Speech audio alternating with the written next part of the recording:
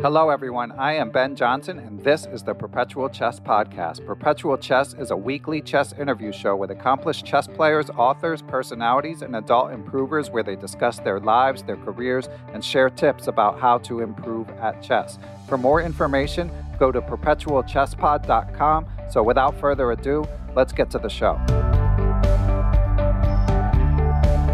Hello, everyone, and welcome back to Perpetual Chess. We have a guest I have long wanted to speak with that we finally found the time to reach out to, and fortunately, he is up for an interview. He is a senior lecturer on statistics at Harvard University with a Ph.D. in statistics, also from Harvard. He's one of the world's leading experts on chess ratings and has been the chairman of the U.S. Chess Ratings Committee since 1992. He is the inventor of the Glicko and Glicko2 rating systems, versions of which are used on liChess and chess.com, both, amongst many other gaming sites.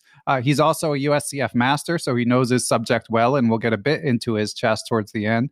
And he's written and co-written several papers on ratings, which I have been reading and understanding 80% of. So I'm excited to, we've got a lot of great listener questions related to ratings, and I'm excited to welcome our guest to the program, Dr. Mark Glickman. Thank you for joining us. Well, thanks for inviting me on your podcast. I appreciate it. Yeah, I'm super excited. And thanks for all your contributions to chess over the years. I'm sure it can be relatively thankless working on these U.S. chess committees. And obviously, us chess players love our ratings. So I just wanted to thank you for that. Oh, yeah. No, my pleasure. Well, I'm sure half your listeners are going to be disappointed because the ratings at any point are going to go down. But yeah, I'm happy. I'm glad I got involved. You mentioned I was chair since 1992. I actually got involved in becoming on the ratings committee in 1986 while I was in college. So it's been a long run. Wow, early start. And were you already interested in stats like consciously at that point? Both consciously and unconsciously. So yeah, no. In 1986 was the year I graduated from college, and I was a statistics major at Princeton. In fact, I was the last person ever to major in statistics in Princeton because that turned out to be the year that the department folded. Hopefully, no connection to me. Right. But I was actually writing a senior thesis on essentially a very focused topic having to do with ratings, essentially alternative ways to determine provisional ratings. So that's actually something that I worked on pretty intensely at Princeton, and that was a time where I was, I ended up joining the ratings committee.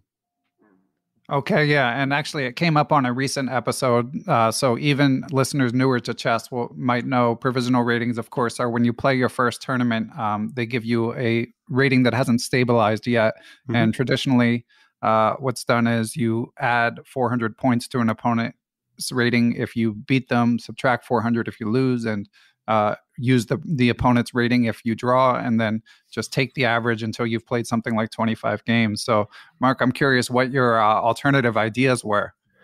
Well, that whole procedure is actually very ad hoc, and I kind of I had a sense of that even back when I was in college.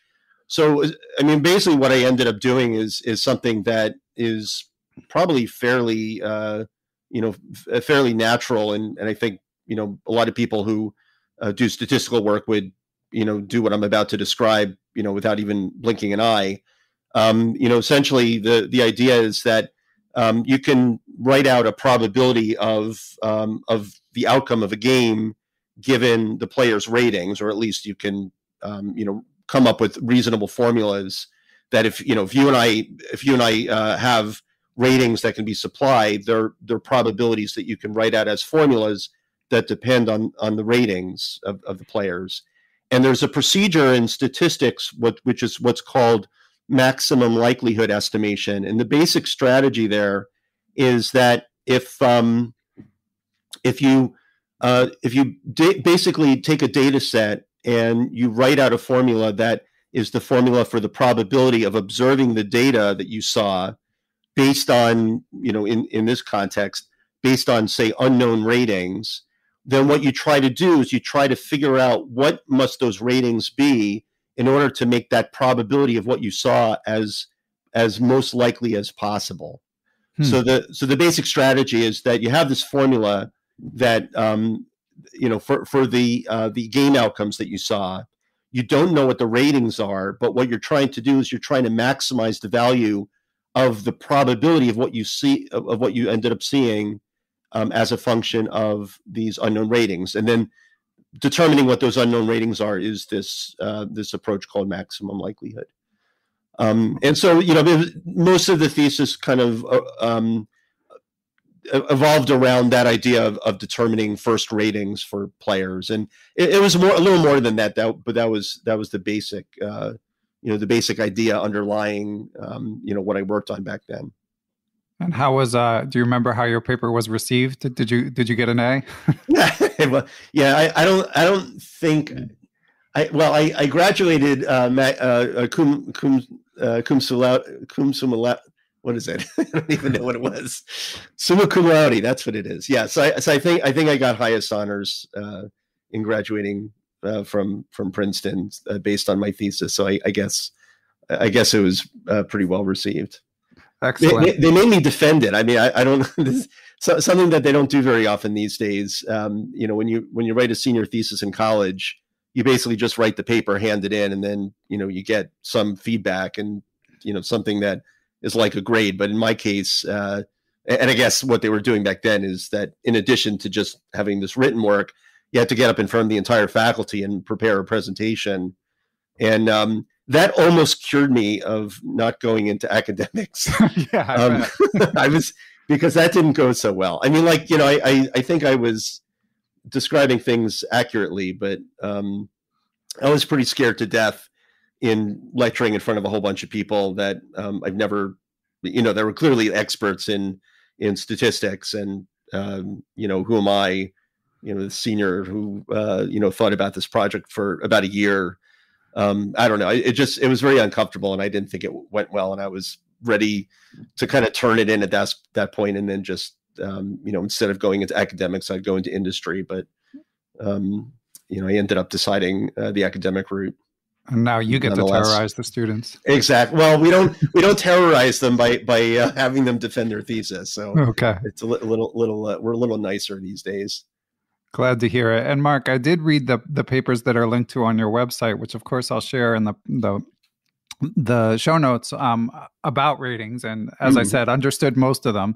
And in the first paper that you linked to, you sort of gave a bit of historical context about how Arpad Ilo, who of course is most commonly credited with inventing the rating system, Hungarian-American physics professor, didn't actually invent it. Could you provide just a bit more context to listeners who have not yet had the opportunity to read your work?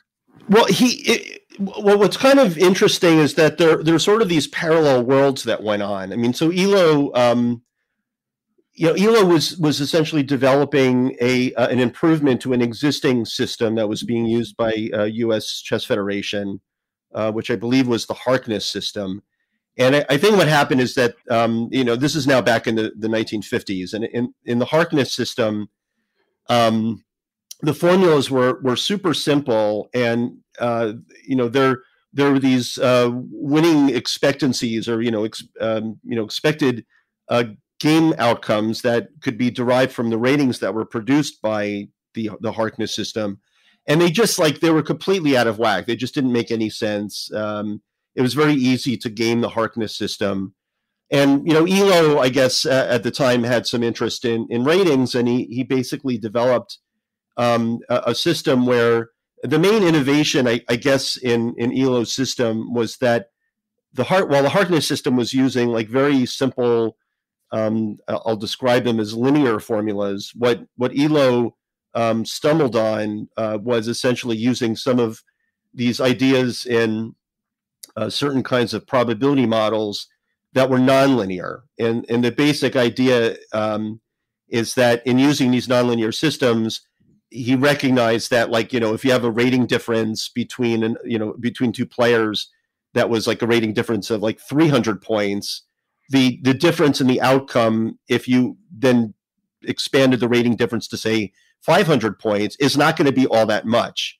So the actual gain in increasing 200 rating points when you're already 300 points higher than your opponent is not really changing the winning expectancy very much. On the other hand, if you were already, say like if you compared a situation where you're evenly matched with your opponent, you had the same rating, and then you increased the rating by 200 points, that would result in an enormous difference in a winning expectancy. So it actually matters what the rating difference already is when you're comparing increases in ratings to what the impact is on the expected outcome of a game. And that comes in the nonlinearity of the formulas. And that's one of the main things that, ELO recognized. Now, the reason that I said that they're kind of like these parallel worlds is that around the same time, maybe a little bit earlier, there are these scholars, researchers in statistics. The main person was this guy named Ralph Bradley, and he was working on essentially the theory of these probabilities of game outcome models, much more from a statistical standpoint. And he developed something in collaboration with a collaborator of his, which eventually became known as what's called the Bradley-Terry model. And the Bradley-Terry model is essentially the winning expectancy formula that ELO used. And that serves as the basis for a lot of work in statistics that has come since then, including a lot of my own work. But it's interesting to see that the Bradley-Terry model in statistics, which essentially is the same underlying set of formulas as the ELO model, came about a little bit before ELO. And, there's always been at least speculation among people that are kind of in the intersection of chess and statistics, whether ELO actually was aware of the work that Bradley and Terry were doing at that time. But it's interesting how they're, these, kind of parallel strands of work that were going on that kind of led to, what's in use today, essentially. Yeah, it is interesting. I mean, certainly across history, there's a lot of examples of things being sort of invented parallel, even outside of statistics. But so what's the prevailing theory amongst you, as you say, the intersection of chess rating and statistics aficionados? Do people think that ELO was aware of this other system? I don't know if that's ever been really resolved. I mean, there are a lot of hints that he must have known it, just because it seemed a little too coincidental that he came up with more or less the same basic formula as what was being used. On the other hand, I mean, I guess I should mention that there was this work that was done about 30 years before then by this mathematician Zermelo, who kind of in a very isolated context actually did develop the same formula. And I think at the time, people were just not generally aware of Zermelo's work. I mean, Zermelo is much better known for all kinds of crazy things in math. Like he was a huge contributor to set theory and various other things. Zermelo is just really an amazing mathematician. But I guess he must have been a chess player, because he ended up doing this little bit of work about how do you estimate player strengths resulting from an incomplete round robin tournament, and it has some really brilliant ideas that were way ahead of his time, but that paper was forgotten for pretty close to 30 years until people started thinking about these problems again in the 1950s. And, then that paper got rediscovered and there was some connections there. So I guess that, to make a long story short, it's entirely possible that ELO was not aware of the work, the sort of the concurrent work by Bradley and Terry, but he was aware of Zermelo's work, which predated him by about 30 years.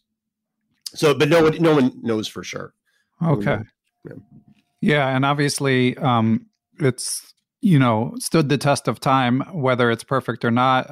ELO is the main prediction engine for 538's sports models, and Yeah. apparently it's even been used on Tinder, at least internally, to rank people in the dating pool. Although I think they say they don't do it anymore. They actually, so they hired me actually Oh, interesting. about 12 years ago. I don't think I'm giving anything away. I guess I'm not allowed to say precisely what I did, but they did approach me about how to use, the essentially chess ratings to do matchmaking on Tinder. So actually a graduate student of mine and I ended up doing some work for them.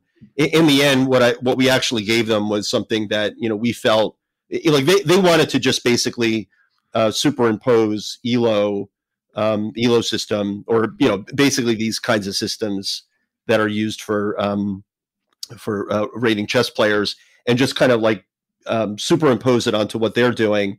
And we were making the point that there's actually something a little bit more principled you can do, because the basic idea is that when somebody is like swiping left, swiping right, it's the same person. It's not a whole bunch of different people, and you can actually take advantage of that in a statistical model. So we actually gave them something a little different, and then that pretty much ended our relationship.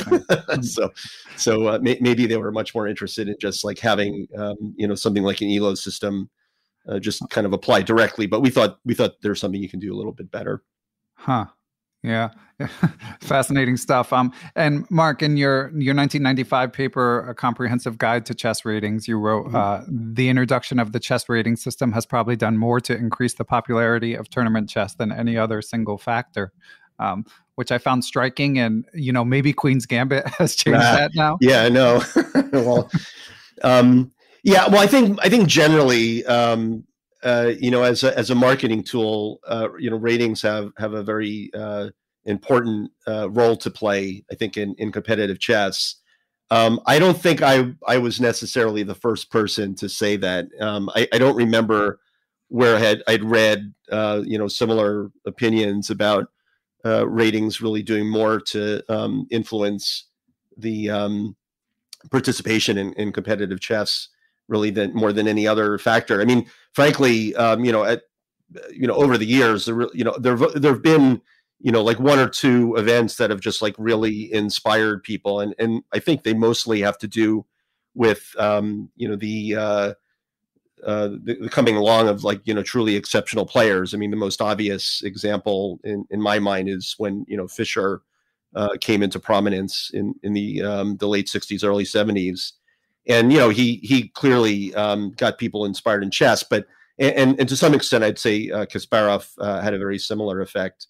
But but kind of as like sort of a long-term idea, I think just building ratings into competitive chess, somehow makes competitive chess a little bit more official. It's not just people playing games and winning prizes. There's something a little bit more, at stake, and something a little bit more official about being involved in an organization that not only governs tournament chess, but also provides you estimates of how strong you are. Using some technology. So I don't know. I stand by that as probably one of the biggest factors that not only encourages people to play, but kind of keeps them involved in playing in tournaments. Yeah, and you raise an important point in one of your papers that I hope to explore more later as we sort of talk about. I definitely want to talk about sort of the current rating landscape and the unique circumstances of people coming back from COVID. But you mentioned even in your writing long before this that the rating scale as currently constructed can only be judged relative to the pool of players, not like objective strength. Yeah, it's very hard. I know that there's some work in statistics that, particularly in sports analytics, that have like tried to bridge bridge abilities and strengths of athletes over time, and try to with the intention of trying to make the comparison across eras. It's very hard to do because especially in a game like chess, because like chess knowledge is just increasing over time anyway. And so if you have a pool of players, say like in the 1950s, that know what they know about chess, and then since then, we've just learned so much more about what constitutes good chess play. Then there's like this shared knowledge that's been gained over time, and there's really no way that we can directly measure what's the impact of this increase in shared knowledge, because there's no way to take somebody currently and have them play against somebody in 1950 to see what's the comparison of what people know. And so that's why I make a point. I think it's I don't know. I think it's a fairly self-evident point that you can only judge how strong people are relative to who else is around at the time, because those are the potential competitors that you would be having as opponents. You can't really judge how good you are compared to somebody from say 50, 70, 100 years ago, because the state of knowledge about chess is changing over time. Right. Although we have a listener question related to Dr. Kenneth Regan, who, of course, is one of the leading experts on cheat detection and also statistics professor and international master, who's been on the show.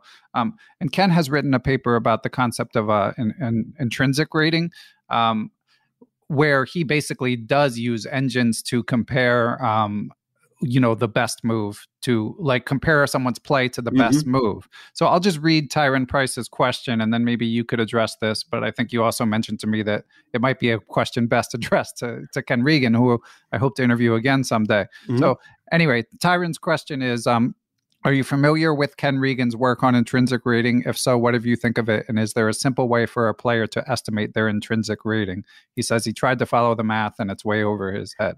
Yeah, so I haven't. I know of it, but I actually haven't looked at any of the details. I'm only aware of it in passing because it's very much connected to Ken's work.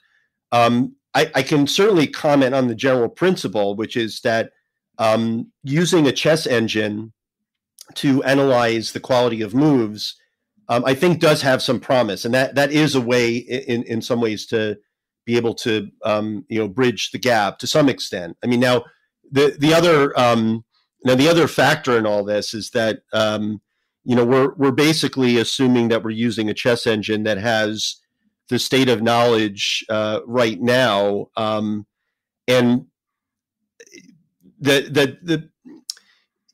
analyze. It's making a very strong assumption that what we're considering a chess engine to be how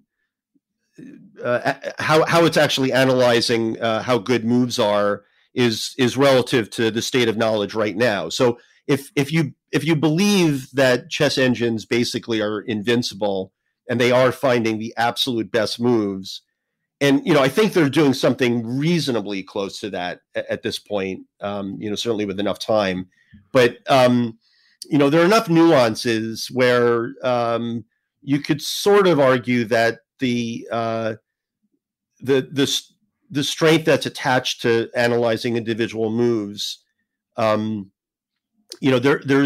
enough little bits of variation, I think, in the choice of moves, in how say Stockfish might, the program Stockfish might analyze games, that you can't necessarily, I think, believe that it's always finding the optimal way forward. And the way that applies to this argument about being able to measure chess strength going back many years is that, maybe like kind of to first order, it might be doing a reasonable job. But I think there's enough nuances in chess style that, what it might consider to be optimal moves is not necessarily optimal by like a true objective standard. Okay. Yeah. If you just compare AlphaZero and Stockfish, like the top move is going to differ fairly frequently. Exactly. The other related issue, and I'll mention this quickly, is that, there's also this presumption that the, just simply being able to detect or evaluate move by move is essentially solving the problem of being able to rate players. And I think that that's actually the harder problem. And that's actually something that I've been, that's on my shelf of things that I really want to work on. In other words, I very much am planning as like one of my next major projects to be able to come up with a really good rating system that depends on move evaluations. Oh, great. Yeah. Because I think that is really where the future is in being able to understand, playing strength. Yeah. And of course, for OTB chess, there might be some logistics issues in terms of making sure you get all the games and stuff like that. But for online chess, it's easy to imagine a world where it's automated. Yeah, absolutely. And I'm my understanding, and I can't say with 100% certainty, but my understanding is that the algorithms to actually measure chess strength and relate them to like even an ELO scale is not well developed yet. I think the jury is out on the best way to do that. And it's a complicated problem because it's not just simply a matter of, say, evaluating each individual move, comparing it to, the arguably best move and looking at that difference and then average, which is what's often called the centipon loss. And then averaging that difference between what a player moved and what's considered to be the optimal move and averaging that across all the moves that they've played in a game. You can't do that as the right strategy because, for example, like in various parts of the game, particularly, say in like closed positions, where, the moves are just, very, each individual move itself is not going to be very impactful. So you'll have these like long strings of moves in a game where, there's really no real change in the centipon loss, and yet it's going to have a very significant impact if you just include each individual move in that average. So there needs to be some curating of like which moves are more relevant than others, and I think the argument actually is a little more nuanced than that. But that's kind of the basic problem of just simply averaging over every single move in a game. Right. And conversely, if you have like a 5-point advantage and you play a move that simplifies but retains a 3-point advantage, it might be the best move from a human perspective, but the engine might dock you if it's not told not to. So exactly, right. And so all those kinds of factors need to be taken into account. And I have some thoughts about how to have a kind of a nice overarching model for how this can be done in an appropriate way, but like I need data. Yeah, that would be amazing. So I'm looking for this is going to be a fun project. I'm very much looking forward to this. Great, and we've got a lot of topics to hit, a lot of listener questions and stuff, Mark. But what's your sort of big picture view of like? Do you feel like the Ph.D. and the U.S. chess rating systems are working generally? They're challenging. I have a particular bias, which is that that none of these rating systems outside of the ones that, well, I shouldn't say like all of the ones outside the ones that I've developed, but the ones that are in use in chess for say like USCF and Ph.D., which are purely ELO based, they don't account for the uncertainty in a rating. In other words, when you get, well, let's say like, say that you've played a bunch of tournaments, you've gotten to the point in US chess where you've gotten an established rating, and then you haven't played for a while after that. And you come back to playing in a tournament, and the way US chess works is that, once rated, always rated. Your last rating will be the current rating that you'll be using in your next tournament. And not only that, the formulas going forward based on the results of having returned to play are going to be the same as what they were when you were playing actively. Now, just from a very logical standpoint, that doesn't make a whole lot of sense, because if, say, a couple of years goes by and you haven't played in competitive chess, we really don't have a very good handle on how strong you are at this point. I mean, you could have, for all we know, you could have, been playing quite a lot and then improving, in which case you're actually much better than your rating seems to convey. Or for that matter, you just could have dropped chess entirely and stopped playing altogether, and then maybe just woke up one morning and decided that you wanted to start playing again. But in that case, your ability is probably much worse than your reported rating.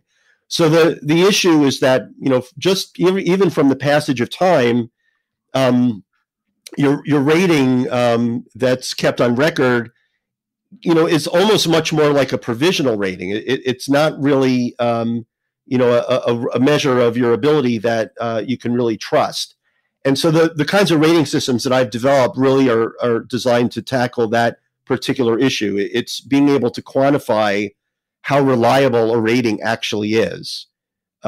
So both ELO and, the ELO rating in particular is a rating system that doesn't have any kind of rating uncertainty quantification attached to it. And I think that just creates all kinds of problems. I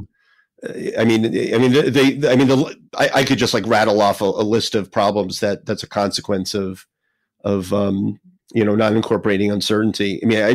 One just very quickly is that I think for the longest time people have been attached to the idea, and they thought this was actually a great feature of the ELO system, that when your rating goes up by a certain amount, your opponent's rating goes down by the same amount. And so, the rating points are essentially conserved in a rating pool by having a system that way. But if you think about it a little bit, that's just, it's a really absurd idea to have a system require that, your rating, that rating points are conserved as a result of a game. And, the simplest kind of example of why that would be a problem is that, if I'm somebody who, has a very unreliable rating, and I can measure that it's unreliable, and you're somebody who, say plays chess all the time, and so your rating is very stable and very believable and reliable, then, suppose that I defeat you in a game. Well, if I defeat you in a game, it probably isn't really saying very much about how strong you are, because for one thing, we don't really know how good I am at this point, because I have a very unreliable rating. And so the fact that I defeated you doesn't really say anything much about how strong you are. So your rating shouldn't change very much as a result of our game. Meanwhile, the fact that I defeated you being a very reliably rated player, should actually have an enormous impact on my rating. Like, my rating should go up a lot, relative to yours going down, because we've learned something really informative about how strong I am. So I would say that that's a very clear example where the rating exchange would not be even. My rating should go up a lot, and yours should go down barely any amount, if at all. And I think that's a good example of where, the ELO system and FIDE in particular kind of have some challenges. They do some things that address that issue, but they're not all that principled, I think. Yeah. And of course, these issues are exacerbated here in the online age, where everyone, the opportunities to improve away from the tournament hall are greater than ever. Yeah, absolutely. And so you mentioned that you've devised a system that you feel like is more responsive to sort of recent data and can fluctuate more if someone's out of practice. And of course, that's sort of the foundation of your Glicko system that liChess and chess.com use. And we have a question from an anonymous cognitive scientist and friend of the podcast. Who invented the name Glicko system? I think the person who asked the question actually invented the name. So you're referring, of course, to Chris Chabris, a good friend of mine. So he was my informal agent at the time. If I recall at the time the origin of all of this was that I was in when I developed this system. So I developed the system around 1994, 1995, and somehow I don't remember the exact details of this aspect of it, but I was somehow I was playing on FICS, the free internet chess server, and I somehow got into a discussion with the admins on that system, and I might have just like mentioned to them that I've come up with this new rating algorithm that one of the features of the algorithm is that it would actually quantify what players' uncertainty is and their ratings, and that players, when they play a lot, then their rating changes wouldn't be as high in magnitude over time. And then if players were not playing for a while, then those rating changes would increase. And I think they liked the idea, and then they ended up implementing it. And that's kind of how the Glicko system kind of caught on. Meanwhile, Chris was a good friend, and I was telling him all about the rating system, and I think at the time I was thinking, maybe I should call the system the GLO system, having it be a direct connection to ELO. And eventually, Chris convinced me that it would be better to call it Glicko, to have a more overt connection to my name. So I trust. I've trusted his judgment about these things, and I still trust him now. And so I ended up, going with Glicko, and so there it is. And I have to say that I've had some interesting experiences.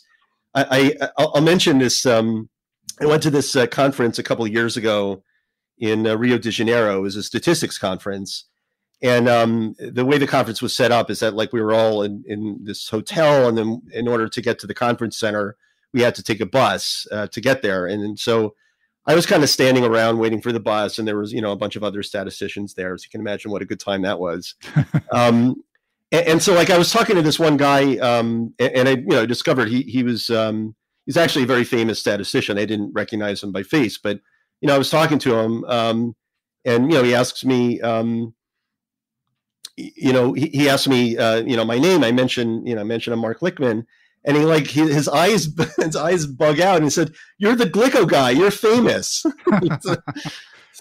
So that was hearing that from somebody who was a huge name in the statistics world was actually quite rewarding in a way. So yeah, of course. I think of Chris when those sorts of things happen. Yeah, and it is a good name. So shout out to Christopher Chabris as always. Thanks, Chris. Yeah.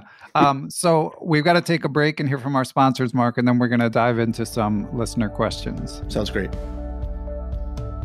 Perpetual Chess is brought to you in part by aimchess.com. Aimchess, of course, collects your games from the major chess sites and then gives you an actionable study plan. So it's a great resource for players and coaches alike. It tells you how you compare to your rating peers in openings, end games, time management, all that stuff. It told me I was behind on the clock in 87% of my recent Blitz games. I think I might need to work on that, and thanks to Aimchess for pointing that out. But it's a great product. Go to Aimchess and check it out. And if you decide to try out a subscription, use the code PERPETUAL30 to save 30%. As always, the info you need is also in the show notes. Perpetual Chess is brought to you in part by our longtime sponsors, our original sponsors, Chessable.com. Chessable, of course, is known for its proprietary move trainer technology, which utilizes spaced repetition to help you remember openings, tactical patterns, whatever it is that you're working on. They have a huge library of courses, including the free short and sweet versions of various openings.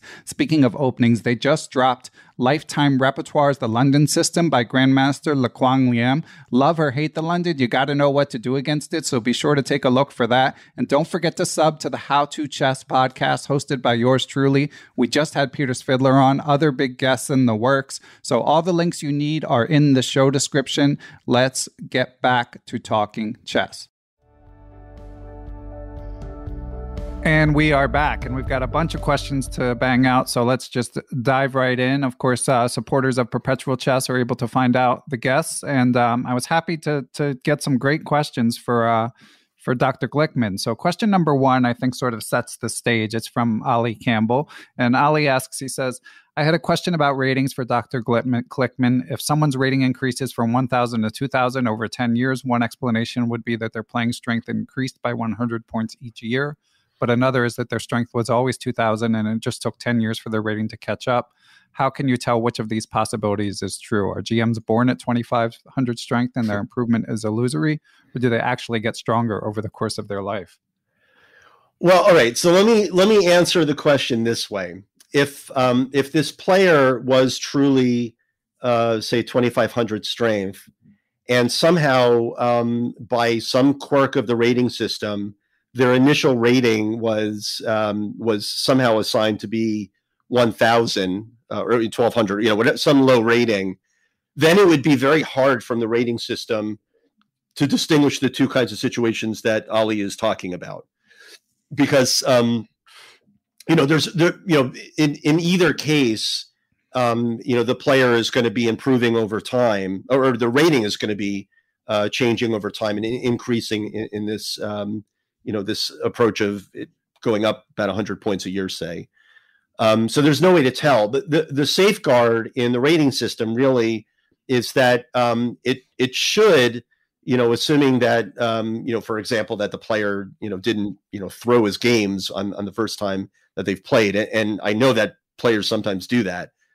But assuming that this player was truly 2,500 strength when they first started, and then they had a rating that was calculated for them based on their initial performance, there's no way in the world that their rating would have started out at 1,200. So I could certainly say with some amount of assuredness that that a player of 2,500 strength, unless they're purposely losing games to get a low first rating, would not end up being in a situation where their first rating was like 1,000 and that they would have to catch up. Yeah, I guess there could be less extreme examples, but other than that, yeah. Yeah, and of course, I guess the whole scene setting thing it's like deliberately establishing a lower rating. I guess there's greater risk than ever now because of online play. Right. It used to be no one would show up as even a 2,300, no one shows up fully formed. But these days I've interviewed people who are at or close to that strength who've, barely set foot in a tournament hall. So some of the work that's been done for US chess for the rating system has been to suggest mechanisms to identify these kinds of behaviors. And what we've always been suggesting is to construct some kind of audit system that would be more based on things like essentially a performance rating calculation. So like the simplest thing that could be implemented for say US Chess Federation would be something like look at players' performance ratings across the tournaments that they're playing and see what their performance rating, how their performance ratings, how they differ from their performances in money events versus say like weekend quads or something. And if there's some evidence that players are playing substantially worse, there's a way to quantify like what's kind of worse, but like within sort of normal variation, and then there's like worse where you're losing the players that are much lower rated than you. If you can find examples of patterns where, players are performing exceedingly well at tournaments where there's, serious money prizes and events where there's essentially no money prizes or very low entry fees and players are just performing terribly, then you can identify, instances of fraudulent behavior just purely from game outcomes.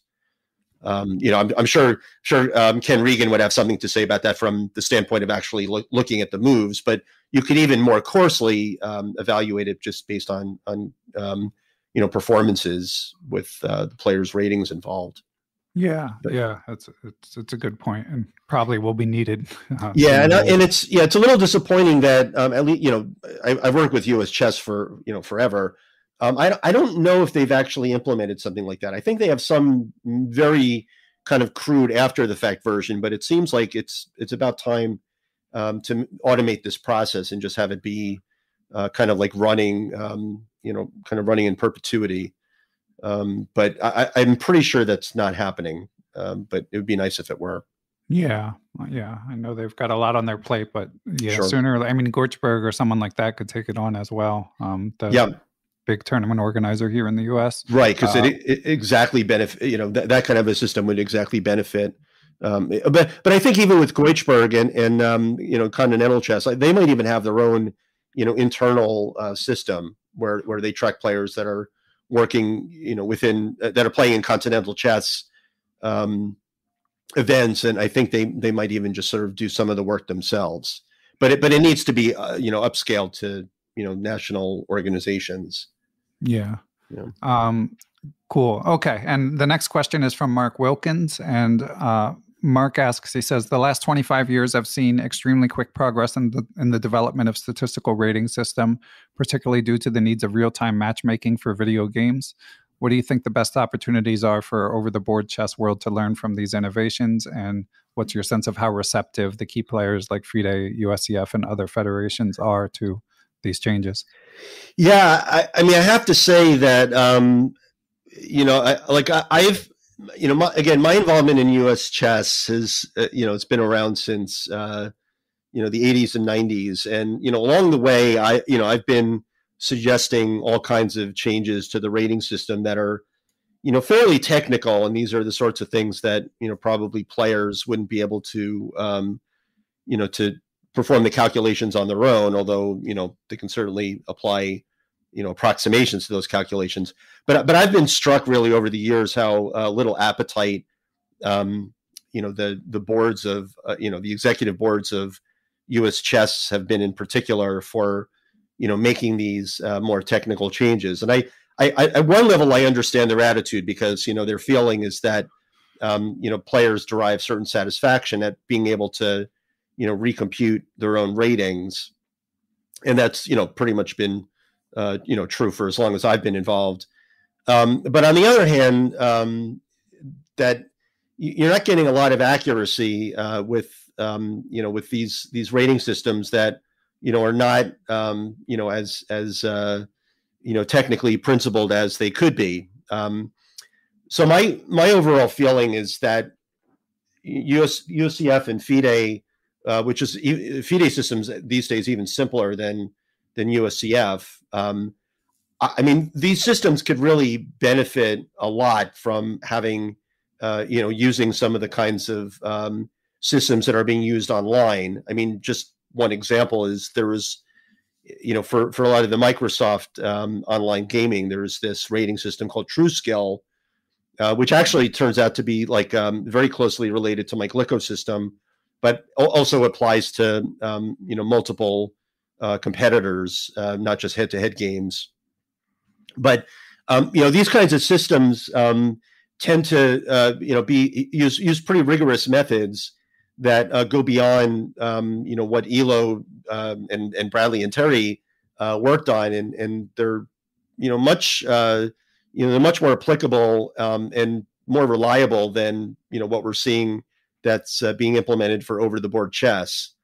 So I think there's a lot to learn, and I really wish that some of these organizations would realize that we're in a day now where it doesn't matter anymore for players to be able to compute their own ratings on a piece of paper. That's just not really where we are these days, and so it shouldn't be really holding back developing a rating system that can be implemented for use in USCF or FIDE. That's as technically sophisticated as it needs to be in order to get accurate ratings for players. So hearing you talk about it takes me back to having like a handheld table where like after you play someone, you can check, okay, they're 300 points higher rated than me and I won. So that means, I gained 24 points or whatever it exactly. is. Just, like, eagerly check the table. Yeah. You don't really need to do that anymore. So no. And even with just, I guess, the USCF administrators probably thought that when we moved over from that tabular output into just a formula, with the winning expectancy having an exponential in that formula. They thought that was the limit, and anything more complicated than that would be problematic. And of course, now we're living in a world where iterative computing is like pretty much necessary to do anything serious. And so that's kind of where we are. And hopefully, I'm sure that given how much online chess and a lot of these online organizations are popping up and drawing people away from over-the-board chess, hopefully, entities like USCF and FIDE are going to wise up and be a little more serious about the kinds of rating systems that should be implemented. Yeah, and in looking through the listener questions, I see that Alex Friedman had asked a question about the feasibility of adopting a Glicko-like system. I think we've pretty much covered that. And Michael Spizner had asked about an objective system based on average center pawn loss, which I think I would love that. I mean, again, it's not going to be quite as simple as just simply averaging the center pawn loss across games. It's much more involved in that. But I think the core idea of having a strong chess engine evaluate moves has a lot of promise. Because you wouldn't need that many games to get an accurate rating, presumably. Right. Yeah. More inputs. Yeah, that makes sense. Cool. And so you mentioned you've been a little disappointed with USCF not being sort of super responsive. Have you had any interactions with FIDE or other federations about potential changes? Not directly. I've been kind of aware of what's been going on, and I've been in conversations where I think they were thinking about Glicko. And then I guess somehow it just it didn't get to the point where they were serious enough that they wanted to go with it. But I think they've for reasons I don't I haven't been involved in these discussions, so I don't know exactly what the rationale is. But I think they decided pretty much to kind of stick with their current system and make tweaks as needed. Okay. But that's. The customer base for FIDE is a large group of chess players that are not necessarily looking to necessarily have very sophisticated rating algorithms. So from that lens, it's it's understandable what's going on. But at some point, all of these different tweaks that are being made to the rating system are just not going to hold it together anymore, and probably would need to reboot it. And then, at that point, maybe they'll start looking for, people who have thought about these kind of problems in a much more sophisticated way, especially the people that have been working with online systems. And then, they'll get a more reliable type of rating system. That would be welcome. So I've just got a few more topics to hit, Mark, sure, but first I want to take one more break and hear from our sponsors.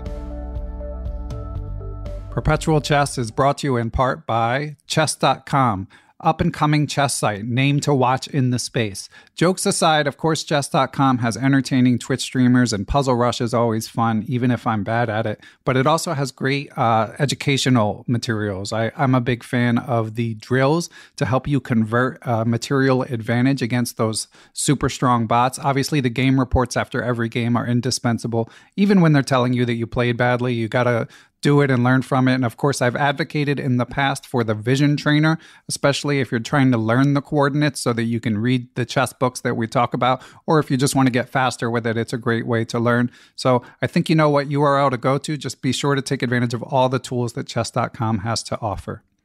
Perpetual Chess is brought to you in part by chessmood.com. Chessmood is a subscription-based instructional website founded by Grandmaster Avtek Gregorian, who you can hear on episode 192 of Perpetual Chess. Founded by Avtek and his team of Grandmasters, there's a huge library of opening, middle game, and end game videos. There's special events like webinars, streams, one-on-one blitz games. Every Chess Mood member gets a consultation call with one of the grandmaster coaches. And also be sure to check out Chessmood's free content. Avtech has a great blog. They also have a YouTube channel where they're posting videos from grandmasters daily. So links you need are in the show description, but be sure to check out chessmood.com. And we are back. So, Mark, one other sort of big topic that I, of course, wanted to discuss is the idea of rating deflation, which has come up sort of anecdotally. It's been my experience, having played tournament chess for some 30 years, that I certainly feel like, a 2100 today is stronger than one of 30 years ago, and so on down. And of course, it's an especially acute issue coming out of the pandemic. It's come up a lot on the podcast how obviously kids tend to improve faster, and they can improve even without playing tournaments. So we're in a unique moment where kids are always known to be underrated, and now that can be exacerbated. But in reading your work, one thing that I hadn't come across was sort of the more broad deflationary tendency of the ELO system. So to sort of set the stage, could you describe what you wrote about there? Sure. The basic problem again with these rating systems is, the ones that don't really capture the uncertainty of a rating, and that's to a large extent what some of the problem is. With a system like the ELO system, your rating is always assumed to be reliable, or kind of equally reliable regardless of how old you are, how frequently you're playing, whether there's any evidence that you're improving over time. None of these factors is incorporated into the ELO system. So if you're like an adult player who's fairly stable, and versus like a scholastic player who is just improving very quickly, even if the two players are starting out having the same rating, the rating changes are always going to be the same. So that if a player, if a scholastic player is improving very, very quickly, the rating is going to lag behind. So that's essentially the mechanism by which ratings tend to deflate. It's not a necessary proposition that a rating system has to have deflation. But if you're not careful about how a rating system is, what the formulas are and how it's set up, which is, the ELO system is an example of, then you're going to have a problem where you have these players that are improving much more quickly than their ratings are tracking. And so you'll get to a point where, like, say, the scholastic player has a rating of, say, 1700, but in fact they're like 2000 strength. And then what's going to happen is that they're going to be playing opponents that are, maybe rated appropriately, but the results of games between this underrated scholastic player and an appropriate rated opponent, those kinds of games are going to go in favor more often of the scholastic player relative to the rating, and that's going to essentially bring the ratings down. Because the scholastic player is going to basically have these what would seem to be, unusually good results relative to his rating, and so their opponent's ratings are going to start going down. So the source of the deflation are players who are relatively stable, but they're playing against underrated opponents, like typically scholastic players. Right. And you point out that a key point, I think, is that a lot of older players are leaving the pool. So they keep their rating. Maybe they would go down if they kept playing, but older established ratings leave the pool, and then young skilled players enter the pool and need to get are going to get the rating points from somewhere. Right. Well, right. Well, again, and that's a feature of ELO. It's not a feature of like all rating systems. So, right. like for example, a basic type of fix to this problem is to recognize that when players are having their ratings move pretty rapidly upward, you could basically have a trigger in the system where when when the players are just performing so much better than the rating, then the magnitude of the moves beyond that are going to be bigger. So, for example, say you have a player who's 1,500 rating, but it's pretty clear based on their performances that they're playing like an 1,800, 1,900 player because they're just defeating opponents left and right that are much higher rated than they are.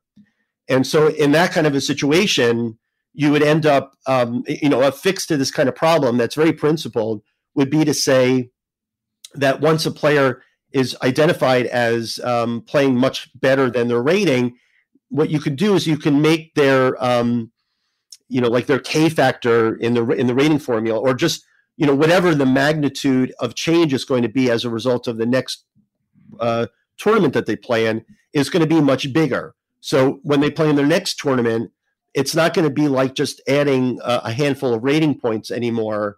When they have a good performance, you're going to end up adding a large amount of rating points. And so you'll be able to actually track their improvement much better.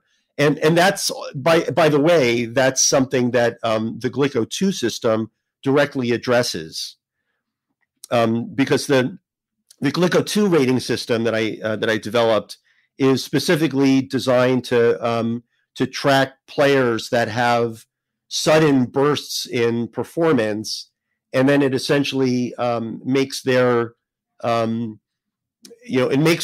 so uncertain that it has the ability to actually move much more quickly beyond that. And so I think that's an important feature of a system to be able to build in if you know that there's deflation currently going on.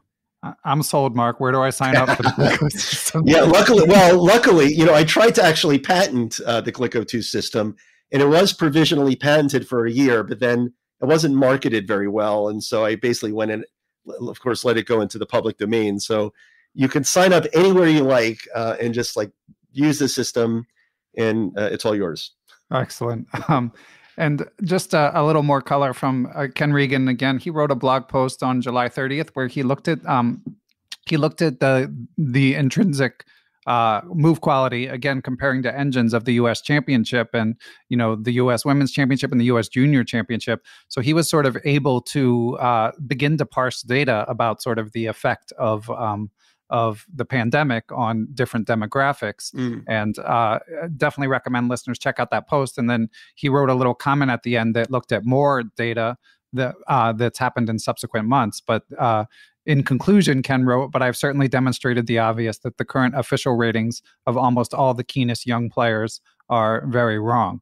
And of course, as we record this, 18-year-old Carissa Yip just ran roughshod through the U.S. Women's Championship, which could be yet another example. And of course, you were out in front of this in your writing. You highlighted also the possibility of regional and countrywide issues with ratings, where if people aren't traveling that much, different ratings can mean different things in different places. And again, anecdotally, but people always say that FIDE ratings of Indian players are preposterously underrated. So a lot of potential fixes. Sorry, go ahead. Yeah, no, I was going to just say, that sort of thing happens, especially when, the pool of players that compete against each other are not mixing at all. And then again, it's the same issue that if that pool of players just seems to be getting better on average than some other pool of players over time, there's really no way for the rating system to pick that up.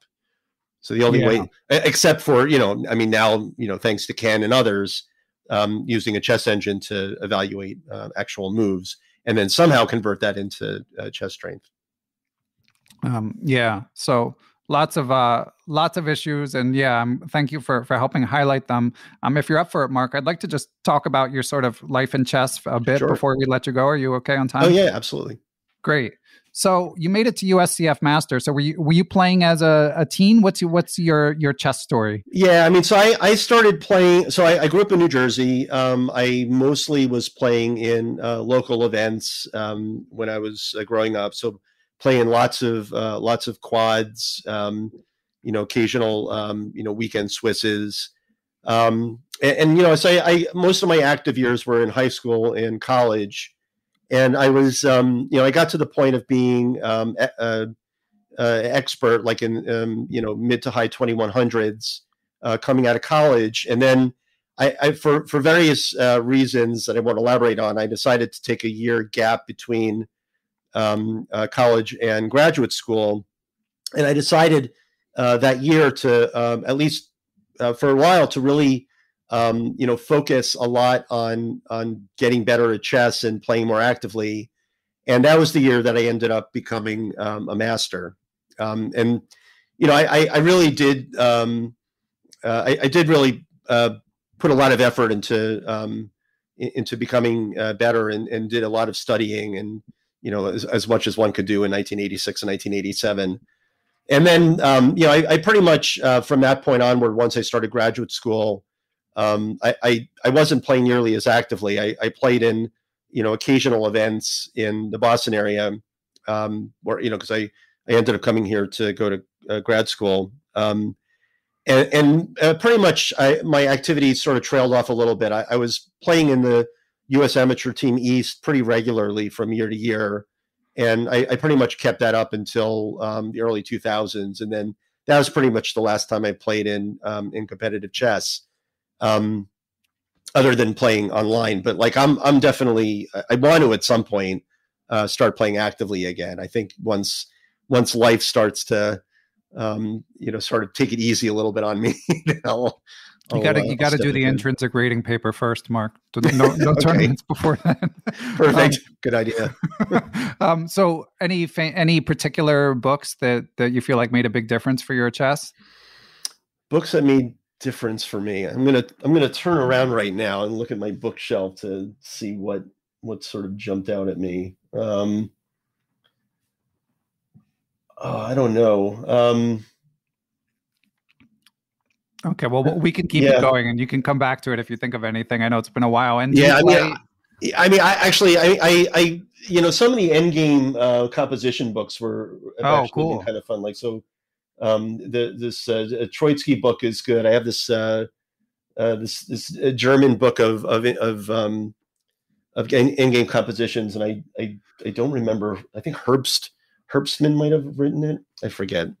But yeah, so some of those have been really a lot of fun. I very much enjoyed endgame compositions. Cool. And do you play any online? Do you play any Blitz? I haven't lately. I think the last time I played was a couple of years ago, and I think it got to the point where I was screaming enough at the computer that I felt it might be a little, and also my wrist, I think, was starting to get affected a little bit.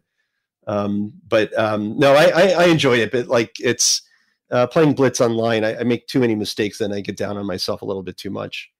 Sounds all too familiar. Yeah. And I'm sure most people have that experience, but I don't know how much screaming is involved with most players. You're not the first, that's for sure. Yeah, I'm not surprised. Yeah. And what about following top level chess? Do you keep up with it at all? A little bit, not really as much as I'd like to. But I keep in touch. I kind of keep on top of sort of the main things that are going on. Okay, and I know that the aforementioned Christopher Chabris has lots of stories from sort of brushes with chess legends who came to Harvard when he was there. Do you have any similar or overlapping stories? Like Karpov and Kasparov, Simons, and meeting Anand through Patrick Wolf, and all these stories. Yeah, I mean, I guess I guess I will mention this. So in the year between college and graduate school, I dated a top female chess player who was pretty well connected. And like that year, so part of the reason I got to be more serious about chess is I actually did get to meet a whole bunch of top players that year through her. And that was actually that was kind of a neat thing because to the extent that I was like maybe a little bit like I read about all these players, I never really met them.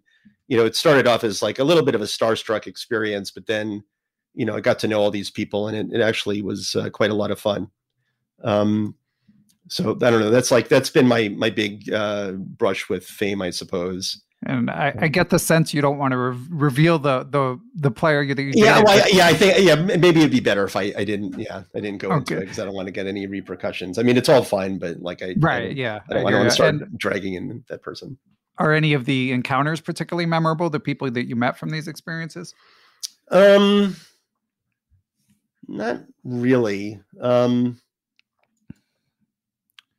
Yeah, I don't know. I mean, I suppose one of the more memorable experiences that I've had was actually involved Chris Chabris, because back in 1992, there was this Karpov simul that went on in France, where Karpov ended up playing teams of 4 players that were at different universities, and the way that the simul was done was that the 4 players could collude and decide on their moves together.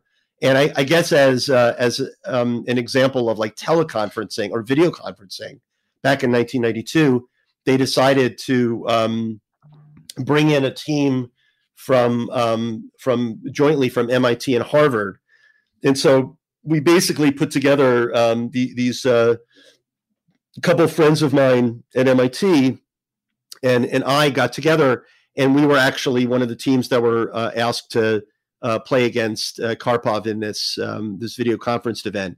And so the way that Chris was involved, I think Chris was involved somehow in the logistics of running the event, but more particularly, he was the person who was making Karpov's moves for us. So like basically we were in a room, and Chris was sitting on Karpov's side of the board, and then we were, colluding, trying to decide on our moves, and then would make the move on the board, and then Chris would make the move back. And I have to say, one of the memorable things about that, aside from getting destroyed pretty quickly by Karpov, was that there would be times where, we would all be sitting there waiting for Chris to move, and as it turned out, the move was already made, and we just didn't notice it.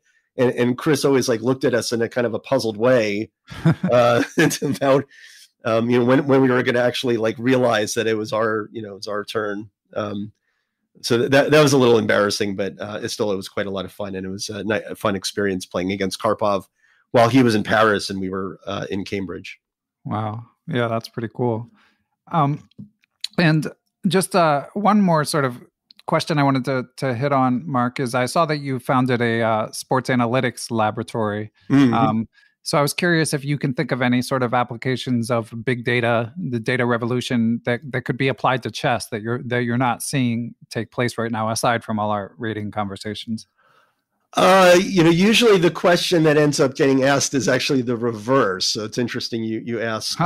In other words, like what because of engines, I guess. Well, what can we learn about rating chess players that can be applied to sports? Because I have some contract work with the U.S. Olympic Committee where I'm actually helping them rate athletes in different sports, and to be able to estimate how good they are and how likely they are to win various events even outside the Olympics.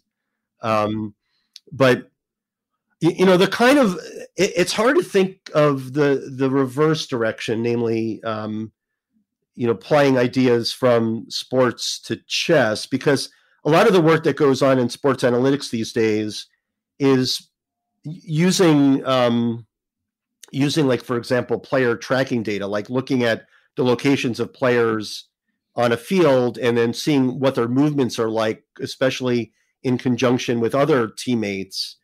And then, being able to kind of like learn what sort of strategies work, what don't work.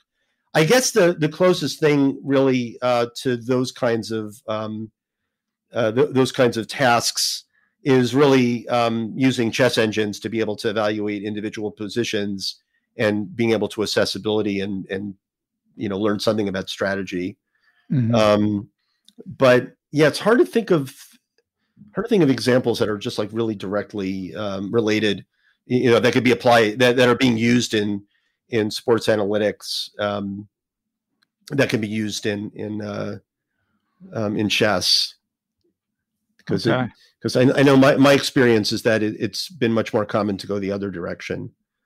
And a lot of the stuff that I do in sports analytics actually is like taking ideas from what's been done in rating chess players and seeing, what might apply to, rating athletes and examining career trajectories over time.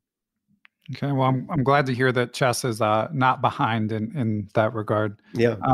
So I think we've covered all the topics I wanted, Mark. I mean, I do feel like you've helped highlight some serious problems in the rating system. I mean, and honestly, it sounds like the Glicko, your systems or similar systems could solve a lot of them. So, how do we make it happen? What do you think? Do we start a petition or what? Oh, I don't know. If I had the answer, I suppose the U.S. Chess Federation rating system, for the last 20 years would have been something that looks a lot more like Glicko. So I'm probably not the right person, since I'm not, I don't have the right marketing skills. But I don't know. I mean, I have to say there is a move right now to try to get rating uncertainty attached to USCF ratings.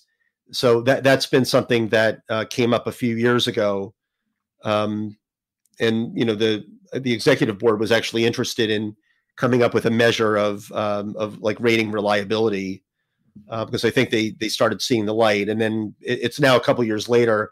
I think there's still interest in that direction, but my understanding is that their level of interest is more as a way of just simply quantifying the uncertainty, whereas like something in Glicko actually takes that measure and builds it into the rating updates, which it doesn't sound like USCF is quite ready to do. So I don't know. I mean, like they're sort of inching forward, I suppose, but I don't know what it's going to take to get there.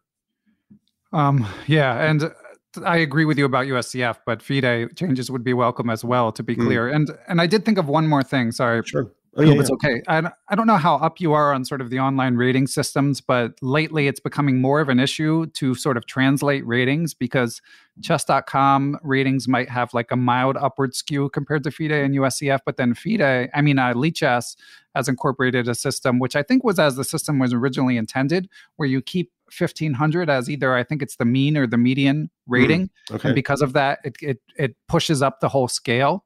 Right. And it just results into like all kinds of, I understand the reasons for each place doing it, but it causes confusion because you always have to specify and then try to translate. So do you think there's any hope of like a universal rating system that like incorporates online identity and live identity and makes things less confusing? Yeah, I'm skeptical something like that would ever happen, just because everybody is kind of working separately. But I can imagine that there might be a service that might be able to figure out how to translate from one system to the next, because all that really is required is you just need to have a whole bunch of people and their current ratings on these different systems, and then you can develop a statistical conversion process that will tell you how to translate a rating in one system to a rating in another. So I think it's more optimistic that something like that will probably pop up at some point.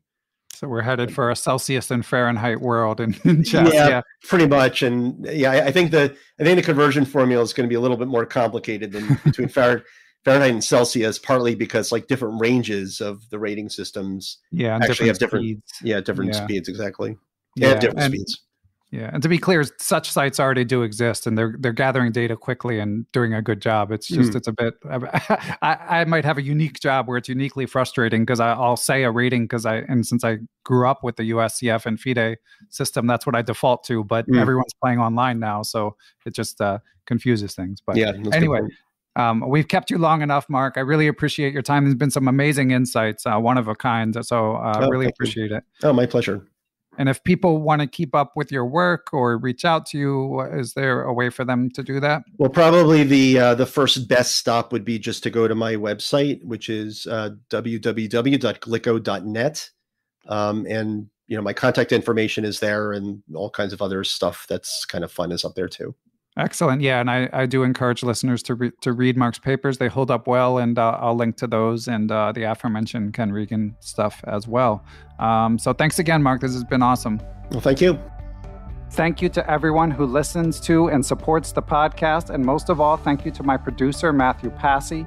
Be sure to check us out on social media. You can follow me on Twitter. I'm at BennyFishel1. We also have a Perpetual Chess Facebook group where we continue the conversation about each episode. I've even got the Instagram page locked and loaded, actually posting clips every week. So you can follow at Perpetual Chess to catch some clips there. I also want to thank our sponsors, of course, Chessable.com, the original sponsor of Perpetual Chess, Aim Chess, Chess Mood. Thanks. I'm proud to be affiliated with all of these sites. Also want to thank Blue Wire Podcast, with whom I partner. Big shout out to Blue Wire. Check them out for sports podcasts. But most of all, I want to thank the individuals who helped make Perpetual Chess go via PayPal or Patreon. And of course, they get to find out the guests, send in questions, hear occasional GM lectures on Zoom, and even get ad-free podcasts. So thank you all for supporting Perpetual Chess and keeping it going. So without further ado, I would like to give special thanks to the following people and entities. Chessable.com, David Lazarus of LazmanChess.com, Quality Chess Books, the Capital City Chess Club, the Abysmal Depths of Chess blog, shout out to JB, Adapta Interactive Web Designs and Services, the Apprentice Twitch channel, A Needy Deer, Austin Clough, Benjamin Porteau, Bill Sigler, Kathy Carr, Chad Oliver, the Charlotte Chess Center, the Chess Central's Chess blog, Chessmood.com, Chris Flanagan, Chris Lott, Dan O'Hanlon, Daniel He, Danny Davidson, David Mitchell, I am Dimitri Schneider, Douglas Wilson, I am Eric Rosen, Farhan Thawar, Faraz Sawaf, Gary Foreman, Glenn Downing, Greg Harfst, Greg Shahadi, Gregory Gulick, Hampus Axelson, James Kennedy, Jay Garrison, Jeff Martinson, Jeff Schaefer, Jeremy Nilsson, John Jernigan, John Rockefeller, John MacArthur, Kevin Forsyth, Kevin Gilmore, Kevin O'Callahan, Kevin Pryor,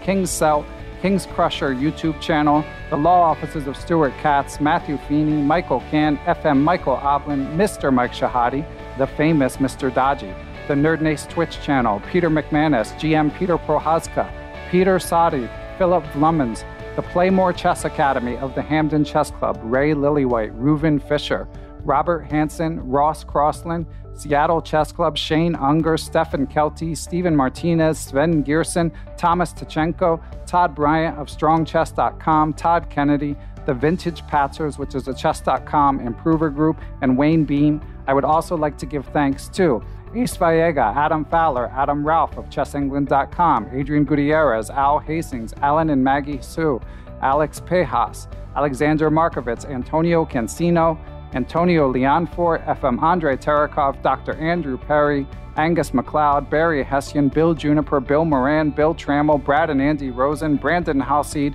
Brian Chase, Brian Mullis, Bruce Scott, Brian Tillis of Palm Beach Chess, Cameron Davis, Can Kabadai,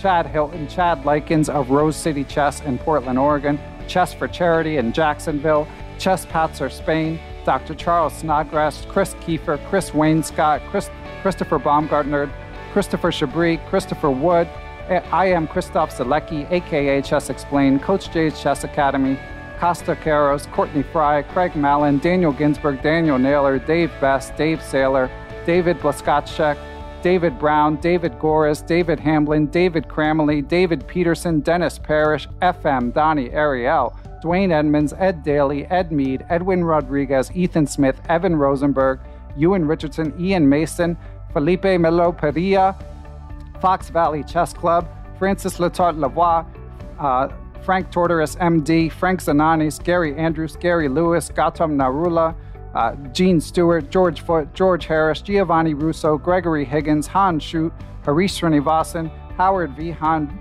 Jacob Kovac, Jason Apollo, Jason Murray, Jacques Perry, James Aspinwall, James Benastia, James Muir, Jason Woolham, Jay Tuttle, J. Deep Chakrabarty, Jeff Anderson, Jeffrey Martello, Yep Hoyland, Jerry Wells, Jesse Jesse McNulty, Jim Ratliff, Jim Sadler, Joe DeSano, Joe Valdez, Joel Thomas Ramos, John McAdams, John Tully, Juan Almaguer, Dr. John Fallon, John Fernandez, John Fontaine, John Hartman, John Jeffrey, John McMurtry, Jonathan Bannister, Jonathan Slater, John Quist, John Tully, Jose Rodriguez, Justin Gardner, Justin Goodfeller, Jen Shahadi, Joe Rocky, John Thompson, Grandmaster Josh Friedel, I am Kare Christensen, WGM Katerina Nemtsova, Kelly Palmer, I am Kostya Kovyutsky of Chess Dojo, Krishna Gopala Krishnan, Kyle McAvoy, Larry Cook, Larry Ryforth, Macaulay Peterson, Maria Emelianova, a.k.a. PhotoChess, Mark Chaves, Mark Fitzpatrick, Mark Miller, Mark Wilkins, Marko Bulatovic, Martin Knudsen, Martin Krug, Matt Ferrari, Matthew Allen Coughlin, Matthew Tedesco of SeattleChessMeetup.org, Matthias Plock, the Mechanics Institute of San Francisco, Michael Allard, Michael Hudson, Mike Clem, Mitchell Fabian, Nate Goebel, Nate Solon, Neil Bruce, Negma Milajanov, Nicholas Isabel, Olaf Mueller-Michaels, Pablo Davida, Grandmaster Pascal Charbonneau, Passy Passanen, Paul Bain, Paul Clarkson, Paul Eckert, Paul Sweeney, Paulo Santana, Peter Lux, Queenside Management Limited of Switzerland, Randall Montgomery, Randy Temple, Ricky Grijalva, Richard Hollenbach, Richard Tucker, Robert Callahan, Robert Turner, Robert Wall, Robert Wilson, Rory Coleman, Ryan Berg, Samson Teaches Chess, Satyajit Malugu, The Say Chess, Publishing, Unstoppable, Empire, Scott McKinnon, Scott Rose, Sean Krause, Sebastian Finsterwalder, Sergey Makagan, Seth Ruzicka, Seth Will, Sean Tracy, Silver Knights in Richmond, Simon Schmidt, Stefan Roller, Stephen Miller, and Tom George, WGM, Tatyev Abrahamian, Terry King, Thomas Brown, Tim Brennan of TacticsTime.com, Tim Seymour, Timothy Ha, FM Timothy Wall, Tobiah Rex, Tom Edsel, Tommy Farron, Tony Rotella, Tyron Price, Victor Beauchamp, William Brock, William Peterson, FM Zhao Cheng of Chess1000.com, and last but never least, Zhivko Stoyanov. So thanks for listening, everyone. We will catch you all next week.